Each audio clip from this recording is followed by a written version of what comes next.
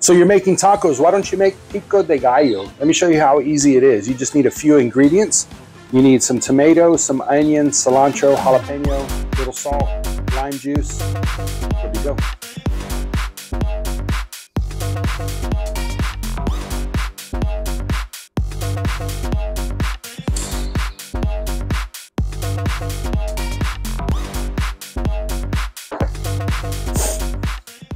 Alright guys, so here I have some cilantro, I've got some diced tomato, diced onions, and a diced jalapeno. We're going to drop that all into this bowl. We'll season that with some salt.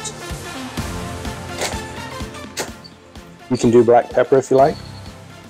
And the juice of a lime. Take your spoon, stir that up.